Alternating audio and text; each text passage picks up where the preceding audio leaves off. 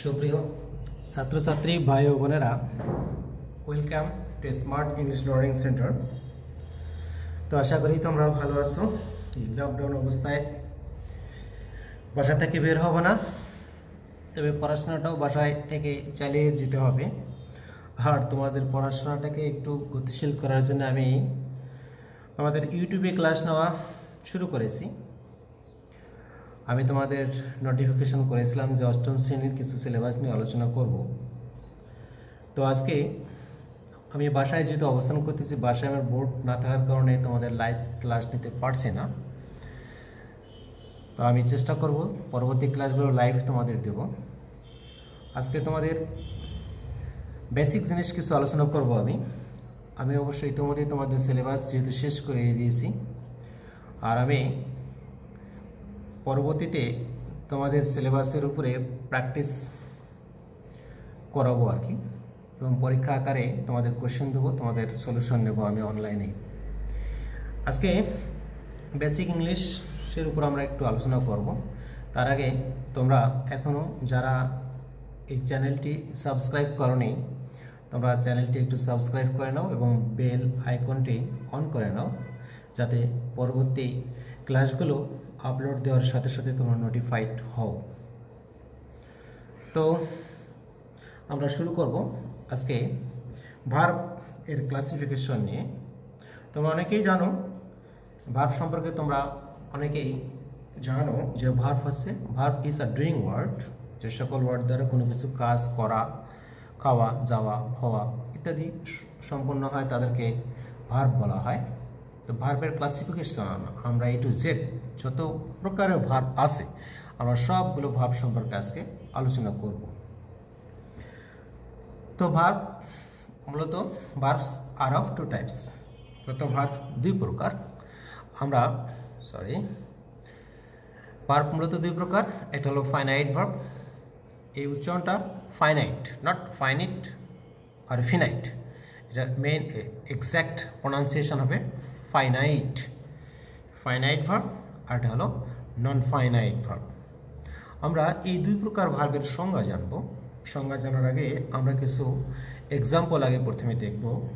আমরা একটু দেখে নেই এক্সাম্পলগুলো। তো এখানে একটা বাক্য দেওয়া আছে, I come to college to learn. এই বাক্যের মধ্যে দুটি ভার্ব দেওয়া আছে, লক্ষ্য করো। এটা কাম এবং একটা লার্ন। আমি ভার্বগুলো নিচে আনলাইন করেছি। পরের বাক্যটা যদি তোমরা লক্ষ্য করো, তাহলে এটা লক্ষ্য করো যে I am coming to college to learn. এখানে দুটি ভার্ব দেওয়া আছে। পরের বাক্যতে লক্ষ্য করো, he comes to college to learn. এখানেও দুটি ভার্ব দেওয়া আছে, যে সে কলেজে আসে শেখার জন্যে। আবার দেখো, হি came to college to learn. এখানেও দুটি ভার্ব দেওয়া আছে। তো একটা জিনিস লক্ষ্য করো যে এই কাম এবং লার্ন, কাম পরিবর্তন হয়েছে, কামের পরিবর্তন ঘটেছে, কিন্তু লার্নের কোনো পরিবর্তন হয়নি। কাম কখনো অ্যাম কামিং, কখনো কামস, কখনো কেম হয়েছে। এটা কেন হয়েছে লক্ষ্য করো। সাবজেক্ট ফার্স্ট পারসন হওয়ার কারণে কাম, আবার থার্ড পারসন হওয়ার কারণে কামস, আবার কন্টিনিউয়াস টেন্স হওয়ার কারণে অ্যাম কামিং হয়েছে, পাস্ট টেন্স হওয়ার কারণে কেম হয়েছে।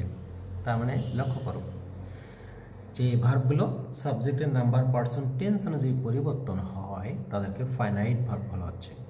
আর লার্ন কোনো পরিবর্তন হয়নি।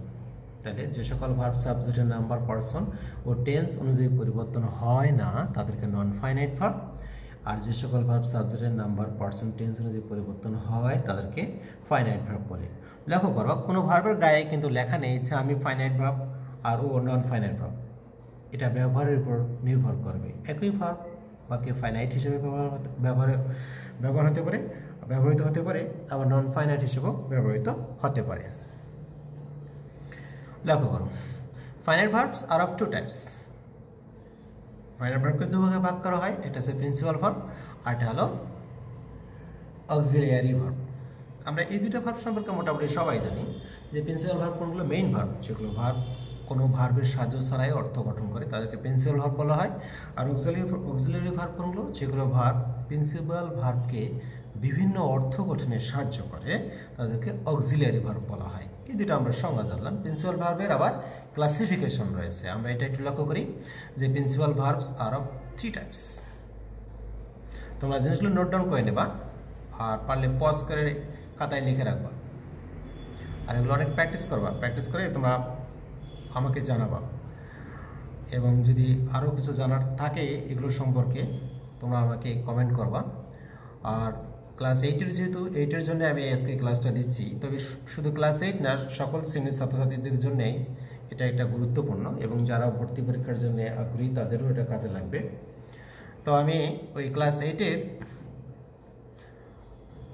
মডেল টেস্টগুলো এভাবে পরবর্তীতে আমি নিব আর কি, তোমরা একটু প্রিপেয়ার্ড থাকো। আর কোনো বিষয়ে যদি তোমার জানার আগ্রহ থাকে, কোনো টপিক্সের উপরে এখনও আলোচনা হয় নাই, কিংবা তোমার এখন দুর্বলতা যদি থাকে, তাহলে তোমরা কমেন্ট করে জানাও, আমি সে বিষয়ে তোমাদের ক্লাস আপলোড দেব। তো মূল বিষয়ে আসি। প্রিন্সিপাল ভার্বকে 3 ভাগে ভাগ করা হয়েছে। একটা হলো ট্রানজিটিভ ভার্ব,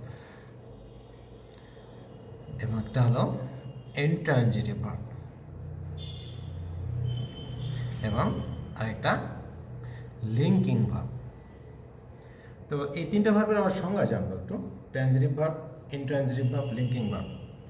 ট্রানজিটিভ ভার্ব হচ্ছে সেই সকল ভার্ব, যে সকল ভার্ব পুরোপুরি অর্থ গঠনের জন্য তাদের একটা অবজেক্টের প্রয়োজন হয়।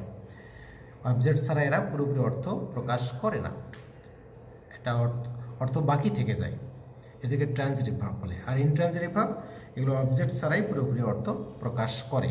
আমরা কিছু উদাহরণ দেবো, উদাহরণ দিলে বুঝতে পারবো। লক্ষ্য করো যে ট্রানজিটিভ ভার্ব কোনগুলো।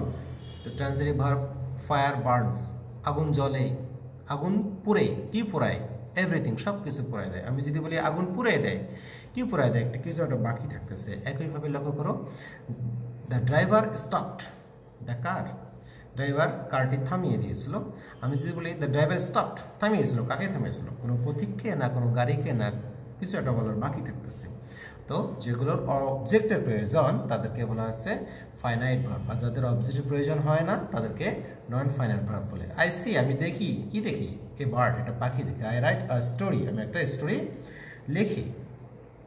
তো একইভাবে এখানেও ট্রানজিটিভ ভার্ব, ইনট্রানজিটিভ ভার্ব কোনো ভার্বের গায়ে লেখা থাকে না, এগুলো পুরোপুরি ব্যবহারের উপর ডিপেন্ড করে। একই ভার্ব বাক্যে ট্রানজিটিভ হতে পারে, একই ভার্ব বাক্যে ইনট্রানজিটিভ হতে পারে। তবে একটা লক্ষণীয় বিষয় এবং গুরুত্বপূর্ণ বিষয় যেটা তোমাদের জানিয়ে রাখি, যে শুধুমাত্র ট্রানজিটিভ ভার্বগুলোরই ভয়েস চেঞ্জ হয়, ইনট্রানজিটিভ ভার্বের ভয়েস চেঞ্জ হয় না। লক্ষ্য করি আমরা ইনট্রানজিটিভ ভার্বগুলো। তো ইনট্রানজিটিভ ভার্বগুলো দেখা যাচ্ছে আমরা বার্নকে ট্রানজিটিভ হিসেবে ইউজ করেছি, বার্নকে আবার ইনট্রানজিটিভ। এখানে বার্ন পুড়িয়ে দেয়, আর ওইখানে বার্ন হচ্ছে কি, ওইখানে বার্ন হচ্ছে জলে, ফায়ার বার্নস, আগুন জলে, এটা পুরোপুরি অর্থ প্রকাশ করতেছে। আবার যদি বলি দ্য কার স্টপড, গাড়িটি থেমে গিয়েছিল, কোনো অবজেক্টের প্রয়োজন নেই। আবার যদি বলি দ্য বার্ডস ফ্লাই, পাখি উড়ে, in the sky, in the sky কিন্তু অবজেক্ট নয়, এটা একটি অ্যাডভার্বিয়াল ফ্রেজ। হ্যাঁ, তাহলে ইন দ্য স্কাই, পাখি উড়ে। আবার যদি বলি a blind man cannot C, অন্ধ মানুষ দেখতে পারে না, এখানে পুরোপুরি অর্থ প্রকাশ করতেছে। আরও যদি বলি সে রাইটস লেজিবেলি, লেজিবেলি মানে হচ্ছে স্পষ্টভাবে, সে স্পষ্টভাবে লেখে। তাহলে লক্ষ্য করো এই ভার্বগুলোকে ইনট্রানজিটিভ ভার্ব বলা হচ্ছে। এই ভার্বগুলো আবার ট্রানজিটিভ হিসেবে ইউজ হতে পারে, আর এই ইনট্রানজিটিভ ভার্বগুলো প্যাসিভ ভয়েস হবে না। হি রাইটস লেজিবেলি, এর প্যাসিভ ভয়েস করা যাবে না, এটা মনে রাখবা তোমরা। এরপরে আমরা যাব লিঙ্কিং ভার্বে।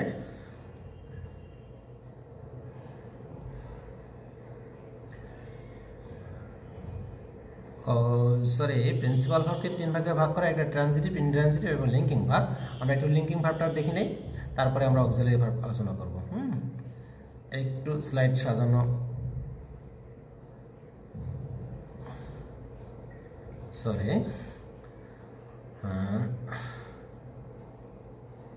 হ্যাঁ, আমরা লিঙ্কিং ভার্ব সম্পর্কে একটু আলোচনা করি, যে লিঙ্কিং ভার্বটা কোনটা। লিঙ্কিং ভার্বগুলো হচ্ছে মূলত আমরা অ্যাপোজিটিভ কি এটা একটু জানতে হবে। লিঙ্কিং ভার্ব হচ্ছে be verb, SIM, feel, appear, become, sound ইত্যাদি।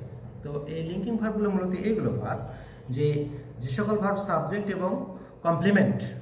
কমপ্লিমেন্ট হচ্ছে যেমন আই অ্যাম এ টিচার, এবার স্টুডেন্ট, এখানে স্টুডেন্ট এবং টিচার কিন্তু অবজেক্ট নয়, এগুলোকে কমপ্লিমেন্ট বলা হয়। কমপ্লিমেন্টের সংজ্ঞাটা আছে কোনটা, যে সকল অবজেক্ট সাবজেক্টের পরিচয় বহন করে তাদেরকে কমপ্লিমেন্ট বলা হয়। যে I am a teacher, a teacher যিনি, আইও একই ব্যক্তি, হি ইজ এ স্টুডেন্ট, হি যেটা স্টুডেন্টও সেটা একই ব্যক্তি, এবং মাঝখানে লিঙ্ক করেছে বি ভার্ব ইজ, এই জন্য এই be verb, SIM, feel, appear, become, sound, test এগুলোকে বলা আছে লিঙ্কিং ভার্ব। লিঙ্কিং ভার্বের সংজ্ঞাটা কি আছে, যে সকল ভার্ব সাবজেক্ট এবং কমপ্লিমেন্ট এর মাঝে যোগসূত্র স্থাপন করে বা সংযুক্ত করতে ব্যবহৃত হয় তাদেরকে লিঙ্কিং ভার্ব বলা হয়। হ্যাঁ, এরপরে আমরা চলে যাই অক্সিলারি ভার্বকে। অক্সিলারি ভার্ব আমরা জানি যে সকল ভার্ব প্রিন্সিপাল ভার্বকে সাহায্য করে, বিভিন্ন অর্থ গঠনে সাহায্য করে, তাদেরকে অক্সিলারি ভার্ব বলা হয়। হ্যাঁ, এটা আমরা লক্ষ্য করব যে অক্সিলারি ভার্বকে দুভাগে ভাগ করা হয়, একটা হচ্ছে প্রাইমারি অক্সিলারি আর একটা হচ্ছে সাথে সাথে আমি উদাহরণগুলোও দিয়ে দিয়েছি। তো প্রাইমারি অক্সিলারি সংখ্যাটা যদি জেনে নেই আমরা, তাহলে কী দাঁড়াচ্ছে, প্রাইমারি অক্সিলারি হচ্ছে যে সকল অক্সিলারি ভার্ব প্রিন্সিপাল ভার্বের সামনে বসে, প্রিন্সিপাল ভার্বের পরিবর্তন ঘটায়। হুবহু প্রিন্সিপাল ভার্বটা বসতে পারবে না, তার কিছু পরিবর্তন ঘটবে, কোথাও আইএনজি হবে, কোথাও পাস্ট পার্টিসিপল হবে, কোথাও আবার এস বা এস যোগ হয়। তো এগুলোকে বলা আছে তোমার প্রাইমারি অক্সিলারি ভার্ব। যে সকল ভার্ব প্রিন্সিপাল ভার্বের সামনে বসে প্রিন্সিপাল ভার্বের পরিবর্তন ঘটিয়ে নতুন নতুন অর্থ গঠন করে তাদেরকে বলা হচ্ছে প্রাইমারি অক্সিলারি। যেমন বি ভার্ব প্রাইমারি অক্সিলারিকে তিন ভাগে ভাগ করে। বি ভার্ব বলতে M is R watch R, do verb আছে ডু ডাজ ডিড, এবং হ্যাভ ভার্ব আছে হ্যাভ হ্যাজ হ্যাড। এরপর আসে মডেল অক্সিলারি। তো মডেল অক্সিলারি হচ্ছে যে সকল এগুলো সাহায্য করে ভার্ব অক্সিলারি ভার্ব, যে সকল অক্সিলারি ভার্ব প্রিন্সিপাল ভার্বের সামনে বসে প্রিন্সিপাল ভার্বের পরিবর্তন না ঘটিয়ে, কোনো ধরনের পরিবর্তন ঘটাবে না ঘটিয়ে নতুন নতুন অর্থ গঠন করতে সাহায্য করে তাদেরকে কি বলে, মডেল অক্সিলারি বলে। আমি এখানে বেশ কিছু সংখ্যক মডেল অক্সিলারি লিখেছি, তোমরা রাইট ডাউন করে লিখবা। এদের পরে সবসময় কিন্তু মূল ভার্ব বসে। এদের ব্যবহার আমরা অন্য একটা ক্লাসে শুধু মডেলের ব্যবহারেই শিখবো আশা করছি। এরপরে non finite verb. Non finite verb আমরা আগে শিখেছি সংখ্যাটা, যে সকল ভার্ব সাবজেক্টের নাম্বার, পার্সন, টেন্স, মোড অনুযায়ী পরিবর্তন হয় না তাদেরকে নন ফাইনাইট ভার্ব বলে। এটাকে তিন ভাগে ভাগ করা হয়, এটা হলো জিরান্ড, এটা হলো পার্টিসিপল এবং একটা হলো ইনফিনিটিভ। তো আমরা এগুলো প্রত্যেকটা আলাদা আলাদা করে জানবো। জিরান্ড কি, তো জিরান্ড হলো ভার্ব প্লাস আইএনজি, ভার্বের সাথে আইএনজি যোগ হবে এবং এটি একই সাথে বাক্যে ভার্ব ও নাউন হিসেবে কাজ করে, নাউন হিসেবে ব্যবহৃত হয়। হ্যাঁ, যে সকল শব্দের সাথে ভার্বের সাথে আইএনজি যোগে ওই শব্দটি যখন ভার্ব ও নাউন হিসেবে ব্যবহৃত হয় তখন তাকে বলা হচ্ছে জিরান্ড। ঠিক আছে, তো জিরান্ডের উদাহরণ যদি দেই, swimming is a good exercise. এখানে সুইমিংটা হচ্ছে জিরান্ড। এখন দেখো এখানে বাক্যের সাবজেক্ট হিসেবে ভার্ব সুইমিং কাজ করে বোঝাচ্ছে, আবার বাক্যের সাবজেক্ট হিসেবে বসছে, নাউন হিসেবে কাজ করতেছে। সুইমিং সাঁতার কাটা একটা নাম। হ্যাঁ, এবং এটা বাক্যের সাবজেক্ট হিসেবে বসতে পারে জিরান্ড। কোথায় কোথায় বসে একটু আলোচনা করে দিই। এটা বাক্যের সাবজেক্ট হিসেবে বসে, দেখো I swimming is a good exercise. আবার বাকি এটি অবজেক্ট হিসেবে বসে, যেমন আই লাইক রিডিং, এখানে রিডিং অবজেক্ট হিসেবে বসছে। আবার প্রিপোজিশনাল অবজেক্ট হিসেবে বসে, অর্থাৎ হি এক্সেলস ইন স্পিকিং ইংলিশ, তিনি ইংরেজি চমৎকার বলতে পারে। হি এক্সেলস ইন স্পিকিং ইংলিশ। হ্যাঁ, ইন প্রিপোজিশন, এরপরে স্পিকিং বসেছে, এটা হচ্ছে জেরান্ড। এরপরে কম্পাউন্ড নাউন হিসেবে বসতে পারে, this is a looking glass. হ্যাঁ, এই লুকিং গ্লাস এটাকে কম্পাউন্ড নাউন বলে। এটা নাউনের ক্লাসিফিকেশনে আলোচনা করা হবে কম্পাউন্ড নাউন কি। লক্ষ্য করো এরপরে পার্টিসিপল। তো পার্টিসিপল হচ্ছে এটা ভার্বের একটা অবস্থা। হ্যাঁ, যেটা ভার্বের অবস্থা বাক্যে একই সাথে ভার্ব অ্যাডজেক্টিভ হিসেবে কাজ করে। জিরান্ড ভার্ব নাউন হিসেবে কাজ করে, কিন্তু পার্টিসিপল ভার্ব অ্যাডজেক্টিভ হিসেবে কাজ করে। পার্টিসিপলকে তিন ভাগে ভাগ করা হয়, এটা প্রেজেন্ট পার্টিসিপল, এটা পাস্ট পার্টিসিপল এবং একটা হচ্ছে পারফেক্ট পার্টিসিপল। এটির সংজ্ঞাগুলো জানি। প্রেজেন্ট পার্টিসিপল কি, প্রেজেন্ট পার্টিসিপল আছে ভার্ব প্লাস আইএনজি এবং এটা বাক্যে ভার্ব অ্যাডজেক্টিভ হিসেবে ব্যবহৃত হয়। এটা লক্ষ্য করবা যে আইএনজি যুক্ত শব্দটি যখন কোনো নাউনকে কোয়ালিফাই করে, তো নাউনের আগে বসে বা নাউনের পরে বসে ওই নাউনকে কোয়ালিফাই যদি করে তাহলে এটা অবশ্যই প্রেজেন্ট পার্টিসিপল। আর যদি আইএনজি যুক্ত শব্দটি কোনো নাউনকে কোয়ালিফাই করবে না, নিজেই নাউনের মতো আচরণ করে, তাহলে সেটা হচ্ছে তোমার জেরান্ড। তো I found the girl crying, কান্নাকাটি করতেছে, ভার্ব এটা। আবার মেয়েটার অবস্থা দেখলাম, কোন অবস্থা দেখলাম, সে কান্নাকাটি করতেছে, একটা অবস্থা প্রকাশ করতেছে, তার মানে ভার্ব হিসেবে ব্যবহৃত হচ্ছে এবং তোমার অ্যাডজেক্টিভ হিসেবে ব্যবহৃত হচ্ছে। এরপরে পাস্ট পার্টিসিপলটা হচ্ছে যখন ভার্বের সাথে ডি, ইডি, ডি, ই, ইএন, এন, টি ইত্যাদি যোগ হবে এবং একই সাথে ভার্ব অ্যাডজেক্টিভ হিসেবে ব্যবহৃত হবে, সেটাকে বলা হচ্ছে পাস্ট পার্টিসিপল। লক্ষ্য করো, the machine made in Japan works well. জাপানের তৈরি মেশিন, মেড এখানে ভার্ব নয় কিন্তু এটা পাস্ট পার্টিসিপল, এখানে ভার্ব ওয়ার্ক। এটা মেশিন কোথায় তৈরি? জাপানের তৈরি, কাজ করা বোঝাচ্ছে। এবং তোমার মেশিনটা কোথায় তৈরি হয়েছে? জাপানে তৈরি হয়েছে, অর্থাৎ অবস্থা বোঝাচ্ছে। তাহলে ভার্ব অ্যাডজেক্টিভ হিসেবে ব্যবহৃত হচ্ছে। এবং এটা হচ্ছে পারফেক্ট পার্টিসিপল। এটা কি? Having plus PP of verb, অর্থাৎ পাস্ট পার্টিসিপল অফ ভার্ব। হ্যাভিংও থাকতে হবে এবং ভার্বের পাস্ট পার্টিসিপল থাকতে হবে। অতীতকালের একটা কাজ সম্পূর্ণ করার উপরে আরেকটা কাজ করেছিল, করার জন্য সিম্পল সেন্টেন্স যেগুলো থাকে সেগুলোকে আমরা হ্যাভিং দ্বারা শুরু করি। Having completed the work he went out. কাজটা কমপ্লিট করে সে বাইরে গিয়েছিল। রাস্তার পাশে বাসার কারণে গাড়ির শব্দ মনে আসতেছে, আর ডাজন্ট ম্যাটার। এরপর আসো প্রেজেন্ট পার্টিসিপল, এর ব্যবহার আমি অবশ্যই দিয়েছি।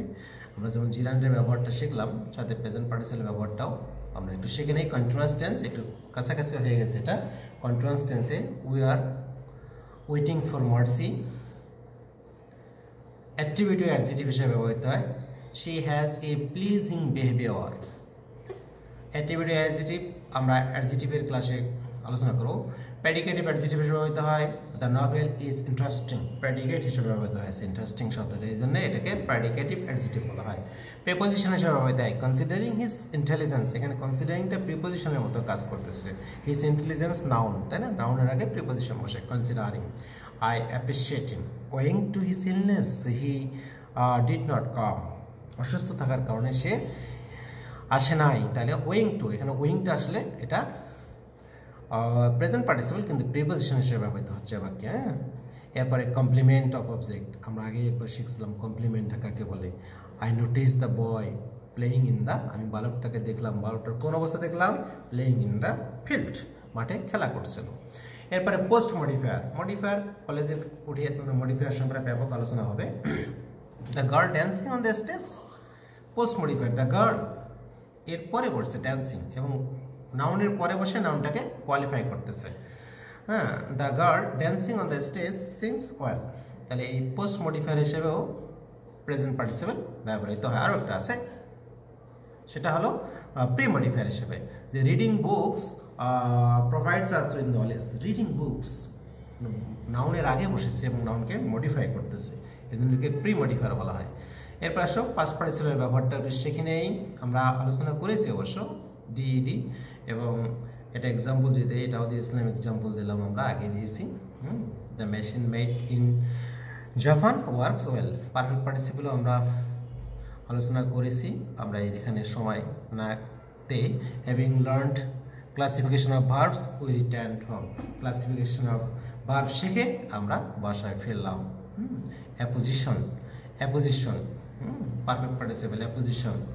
দেন কি বলছে? Mister Kalam the principal of x college welcomes all the students. অ্যাপোজিশনটা কাকে বলে জানো? অ্যাপোজিশনটা হচ্ছে আসলে সাবজেক্টের পরে বসে এবং সাবজেক্ট সম্পর্কে তথ্য প্রদান করে, বাক্যে গ্রামারের সাথে সম্পৃক্ত নয়। The principal of x college, এখানে যদি আমরা প্রিন্সিপাল অফ এক্স কলেজকে বাদ দিই, তারপরে কিন্তু বাক্যটা হবে mister Kalam welcomes all the students. এরপর ইনফিনিটিভ কি? তাহলে আমরা ওখানে নন ফাইন ভার্বকে তিন ভাগে ভাগ করেছিলাম। এটা পার্টিসিপল, এটা জিরান্ড, এটা হচ্ছে ইনফিনিটিভ। ইনফিনিটিভ মূলত টু প্লাস মূল ভার্বকে ইনফিনিটিভ বলা হয়, এবং এটা বাক্যে টুটা কিন্তু কখনোই প্রিপোজিশন নয়। এটাকে ইনফিনিটিভ বলা হয়। বাংলায় তে এবং র প্রত্যয়ের ইংরেজি করার জন্য আমরা কি করি? টু প্লাস মূল ভার্ব বসাই। উই ফট against Pakistan two free our country. Two free এখানে ইনফিনিটিভ, আমরা যুদ্ধ করেছিলাম পাকিস্তানের বিরুদ্ধে আমাদের দেশকে স্বাধীন করতে বা করার জন্যে। তাহলে তে প্রত্যয় বা র প্রত্যয় কিংবা জন্যে, এর জন্য ইংরেজি করার জন্য টু প্লাস মূল ভার্ব ব্যবহার করে আমরা। এই টু প্লাস মূল ভার্বকে ইনফিনিটিভ বলা হয়। এরপর লক্ষ্য করো, বেয়ার ইনফিনিটিভ কিছু ওয়ার্ড আছে। এই বেয়ার ইনফিনিটিভ ওয়ার্ডগুলো কি? এদের পরে মূল ভার্ব বসবে কিন্তু টু বসবে না, এদেরকে বেয়ার ইনফিনিটিভ বলা হয়। লক্ষ্য করবা যে এগুলো ভার্বে অ্যাক্টিভ ভয়েসে শুধু বেয়ার ইনফিনিটিভ, কিন্তু প্যাসিভ ভয়েসে আবার টু নিয়ে আসতে হয়, ইনফিনিটিভ করতে হয়। আলোচনা হবে। তো লেট, ফিল, মেক, যেমন I make him wash the room, আমি তার দ্বারা রুমটা পরিষ্কার করি। I make him to wash হবে না, এটা ভুল। I see him to go, আমি তাকে যেতে দেখলাম, ভুল, আই সি হিম গো। এটাকে এই সি, এগুলো বেয়ার ইনফিনিটিভ, এগুলো ইনফিনিটিভ হয় না, মনে রাখতে হবে। এবং এগুলো ভর্তি পরীক্ষার জন্য খুবই গুরুত্বপূর্ণ এই কয়েকটা শব্দ। পরের লিসনে যে আরও কিছু ভার্ব আছে, এই ভার্বগুলো সম্পর্কে একটু পরিচয় হই আমরা। যে পজিটিভ ভার্ব, এটা এগুলো এক ধরনের intransitive verb, used someone to do something, কোনো ব্যক্তিকে কোনো কিছু কাজ করে নেওয়া হয়। আমি রহিমের দ্বারা ঘরটা পরিষ্কার করে নিই, মা শিশুকে খাওয়াইস, তিনি মা শিশুকে চাঁদ দেখান, তাহলে একজন আর একজনকে একটা কাজ করাচ্ছেন, তাহলে এই ক্ষেত্রে এই ভার্বগুলোকে বলা হচ্ছে পজিটিভ ভার্ব। যেমন সি আছে ট্রানজিটিভ ভার্ব, এই সি এর পজিটিভ আছে শো, সি নিজে দেখা, শো আছে অন্যকে দেখানো, সিট নিজে বসা, সেট অন্যকে বসানো, রিড নিজে পড়া, টিচ অন্যকে পড়ানো, নো নিজে জানা, ইনফর্ম অন্যকে জানানো। তারপরে আরও যদি বলি ইট মানে খাওয়া, ফিট অন্যকে খাওয়ানো। তাহলে এগুলো ভার্বকে বলা হচ্ছে আমরা কি বলবো, এগুলোকে আমরা পজিটিভ ভার্ব বলি। এরপরে আরও অন্য ভার্বগুলোর মধ্যে কিছু আছে, লক্ষ্য করি যে এখানে আছে রিফ্লেক্সিভ ভার্ব। আমরা রিফ্লেক্সিভ প্রোনাউন করছি না, রিফ্লেক্সিভ প্রোনাউন মাই সেলফ যুক্ত প্রোনাউন, তাই না, সেলফ যুক্ত প্রোনাউন, মাই সেলফ না, সেলফ যুক্ত প্রোনাউন, মাই সেলফ, হিমসেলফ, এগুলো। তাহলে এই রিফ্লেক্সিভ ভার্ব আছে, যে সকল ভার্বে রিফ্লেক্সিভ প্রোনাউন ব্যবহৃত হয় তাদেরকে রিফ্লেক্সিভ ভার্ব বলা হয়। এগুলো মূলত ট্রান্সিটিভ ভার্ব। এবং এই সেলফ যুক্ত প্রোনাউন ট্রান্সিটিভ ভার্ব দেখবা যে এদের প্যাসিভ ভয়েস হয়, হি কিল্ড হিমসেলফ, তাই না, I C my self in the mirror, এখানে সিটা রিফ্লেক্সিভ ভার্ব হিসেবে ব্যবহৃত হয়েছে, যেহেতু রিফ্লেক্সিভ প্রোনাউন নিয়েছে এখানে একটা। উই এনজয়েড আওয়ার সেলফস, আরও শি হার্ট হারসেলফ, এগুলো রিফ্লেক্সিভ ভার্ব। আরও যদি বলি যে ফ্যাক্টিটিভ ভার্ব, এগুলো ট্রানজিটিভ ভার্ব। এবং এগুলো ভার্ব কি করে, যে একটা অবজেক্ট কি বলা হয়, দুইটা অবজেক্টের প্রয়োজন হয়। একটা ব্যক্তিবাচক অবজেক্টের সাথে একটা বস্তুবাচক অবজেক্টের সাথে একটা ব্যক্তিবাচক অবজেক্ট থাকতে হয়। যেমন ধরো উই ইলেক্ট হিম ক্যাপ্টেন, এখানে উই ইলেক্ট হিম যদি বলি তাহলে পুরোপুরি অর্থ প্রকাশ করতেছে না। উই ইলেক্ট হিম নির্বাচন করে কি করি, ক্যাপ্টেন। আবার যদি ক্যাপ্টেন বলি উই ইলেক্ট ক্যাপ্টেন, কাকে ক্যাপ্টেন করি, দুইটা ভার্বের অবজেক্টের প্রয়োজন রয়েছে, একটা ডাইরেক্ট অবজেক্ট, একটা ইনডাইরেক্ট অবজেক্ট। হিমটা হচ্ছে এখানে ইনডাইরেক্ট অবজেক্ট, ক্যাপ্টেনটা হচ্ছে ডাইরেক্ট অবজেক্ট, মনে রাখবা। For the named the boy Mifta, the boy এখানে ইনডাইরেক্ট অবজেক্ট। পরের ভার্ব চলে আসবো ফ্যাক্টিটিভ ভার্ব, সরি। এরপরে লক্ষ্য করি আমরা পরের ভার্বে যাই, ইম্পার্সোনাল ভার্ব, কতগুলো ইনট্রানজিটিভ ভার্ব এগুলো। এবং এগুলো ইনডেফিনিট প্রোনাউন দ্বারা শুরু হয়। ইম্পার্সোনাল বলতে এই সমস্ত ভার্ব সেন্টেন্স গঠনের জন্য কোনো পার্সনকে সাবজেক্ট হিসেবে ব্যবহার করতে হয় না। রেইন বৃষ্টি পরে কে ফেলায় দেয়, স্মেলস গন্ধ করে, স্নো তুষার পরে, হ্যাপেন ঘটে, অ্যাপিয়ার, এগুলোকে ইম্পার্সোনাল ভার্ব বলা হয়। ইট রেইনস, ইট স্মেলস, ইট স্নোস, তাহলে এদের বাক্য গঠনের জন্য ইনডিফিনিট প্রোনাউন ইট ব্যবহার করতে হয়। এই ইটকে অবশ্য ইন্টারঅ্যাক্টরি ইট বলা হয়, পরে আলোচনা হবে এটা বিষয় নিয়ে। এরপরে দেখো কিছু উদাহরণ দেওয়া আছে, it rains heavily, it স্নোস in winter, তারপরে ইট হ্যাপেন্স এভরিডে। নেক্সটে যায় যদি কগনেট ভার্ব রয়েছে, এটা কগনেট ভার্ব, এখানে ভার্ব এবং object R about to express same meanings. এখানে ভার্ব এবং অবজেক্ট একই অর্থ প্রায় প্রকাশ করে, দুইটার অর্থ প্রায় একই প্রকাশ করে। ফট মানে যুদ্ধ করা, এই ট্রেবল ফাইট মানেও যুদ্ধ, ফট এবং ফাইট একই অর্থ ব্যবহৃত করতেছে। উই ফট এ treble fight, I dreamed a nice dream, dream এবং ড্রিম একই অর্থ প্রকাশ করতেছে। এখানে ভার্ব এবং অবজেক্ট একই অর্থ প্রকাশ করে যখন তাকে কগনেট ভার্ব বলা হয়। সমযোজক ক্রিয়া মনে হয় বাংলাটা। He ran a race, race মানে দূর, র্যান মানে স্যাং এ সুইট সং, একই অর্থ প্রকাশ করে প্রায়। Slip a sound sleep, slip এবং স্লিপ যেটা ভার্ব যেটা অবজেক্ট সেটা।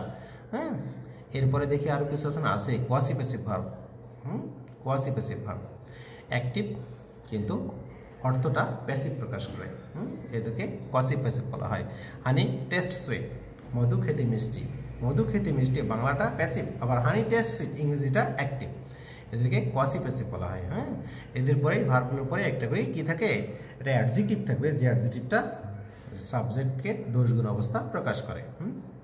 The bed feels soft, the book reads well. এরপর ভার্ব অফ ইনকমপ্লিট প্রেডিকশন, কখনো নামই শোনো এটা ভার্বে। ইন্ট্রান্সিটিভ ভার্ব এগুলো। নেটস another word for full meaning, এদের অর্থ প্রকাশের জন্য অবশ্যই আরেকটা কি দরকার আছে, আরেকটা ওয়ার্ডের দরকার আছে। He looks happy, he looks happy, তাকে সুখী দেখাচ্ছে। শি অ্যাপিয়ার্স এক্সাইটেড, এগুলো হচ্ছে ইনকমপ্লিট ভার্ব। হ্যাঁ, আরেকটা ভার্ব আমরা করবো, সেটা পরে মোটামুটি শেষ করার চেষ্টা করব। এবং এটা হলো রিসিপ্রোকাল ভার্ব। রিসিপ্রোকাল ভার্ব বলতে যেখানে রিসিপ্রোকাল প্রোনাউন যে আছে, এই রিসিপ্রোকাল প্রোনাউন ব্যবহৃত হবে, যেখানে সাবজেক্টও যেটা কাজ করে অবজেক্টও সেটাই কাজ করে। হ্যাঁ, যেমন the boy and the girl love each other, একে অপরকে তারা ভালোবাসে। বয়ও যেটা কাজ করতেছে, গার্লও সেটা একই কাজ করতেছে। দে হেল্প ওয়ান অ্যানাদার, এগুলোকে বলা হচ্ছে তোমার রিসিপ্রোকাল ভার্ব। এরপর আসো ইনকোহেটিভ ভার্ব। ইনকোহেটিভ ভার্ব এটা শোয়িং ফাইনাল স্টেপ, একটা চূড়ান্ত পজিশন অবস্থা। Gate become, I become tired, আমি ক্লান্ত হয়ে গেছি। এখানে বিকামটাকে ইনকোহেটিভ ভার্ব বলা হয়। হ্যাঁ, তারপরে চলে আসো lexical verb. Lexical verb, he is writing এ বুক, এখানে রাইটিংটা মেইন ভার্ব, ইজটা হচ্ছে কি, ইজটা হচ্ছে তোমার সাহায্যকারী ভার্ব। তাহলে সাহায্যকারী ভার্ব বসার পরে মূল ভার্বে যখন পরিবর্তন হবে, পরিবর্তিত যে ভার্বটা, এই পরিবর্তিত ভার্বটাকে কি বলা হয়, লেক্সিক্যাল ভার্ব বলে। হ্যাঁ, দে মে কাম ব্যাক। তো বন্ধুরা ভালো থাকো, একদিকে আসান হচ্ছে, আর ক্লাসটা আমার মোটামুটি শেষ হলো আজকে। এটা তোমরা বারবার দেখবা, বারবার দেখে এই ভার্ব সম্পর্কে তোমরা ডিটেলস নলেজ গ্যাদার করবা, এবং তোমরা আমাকে অবশ্যই কমেন্ট করবা ভালো লাগলো কি খারাপ লাগলো। প্রথম ক্লাস এটা আমার তোমাদের ওই স্লাইডের মধ্য দিয়ে। আশা করি এর পরবর্তী ক্লাসগুলো একটু আপগ্রেড করার চেষ্টা করব। তো ভালো থাকো, সুন্দর থাকো, এবং বাসায় থাকো, বাইরে বের হবে না। আল্লাহ হাফিজ।